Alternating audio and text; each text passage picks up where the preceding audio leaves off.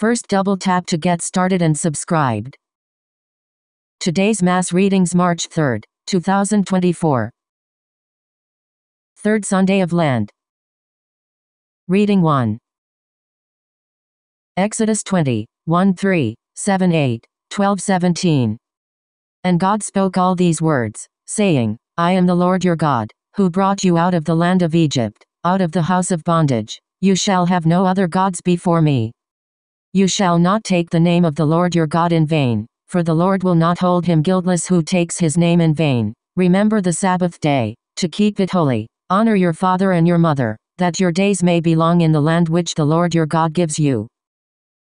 You shall not kill. You shall not commit adultery. You shall not steal. You shall not bear false witness against your neighbor. You shall not covet your neighbor's house. You shall not covet your neighbor's wife, or his manservant, or his maidservant, or his ox, or his ass, or anything that is your neighbor's. Reading 2. 1 Corinthians 1:22-25. For Jews demand signs and Greeks seek wisdom, but we preach Christ crucified, a stumbling block to Jews and folly to Gentiles, but to those who are called, both Jews and Greeks, Christ the power of God and the wisdom of God. For the foolishness of God is wiser than men, and the weakness of God is stronger than men. Third reading, the Gospel. The Passover of the Jews was at hand, and Jesus went up to Jerusalem. In the temple he found those who were selling oxen and sheep and pigeons, and the money changers at their business, and making a whip of cords, he drove them all, with the sheep and oxen, out of the temple, and he poured out the coins of the money changers and overturned their tables.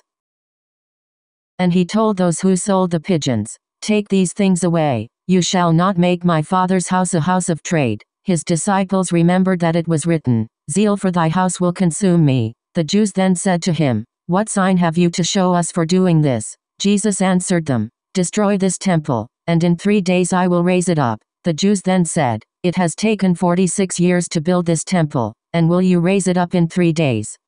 But he spoke of the temple of his body. When therefore he was raised from the dead, his disciples remembered that he had said this, and they believed the scripture and the word which Jesus had spoken. Now when he was in Jerusalem at the Passover feast, many believed in his name when they saw the signs which he did. But Jesus did not trust himself to them, because he knew all men and needed no one to bear witness of man, for he himself knew what was in man.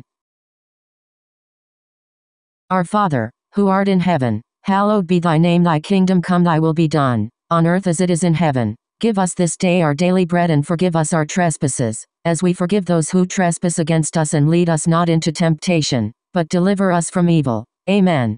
Hail Mary, full of grace, the Lord is with thee. Blessed art thou amongst women, and blessed is the fruit of thy womb, Jesus. Holy Mary, Mother of God, pray for us sinners, now and at the hour of our death. Amen.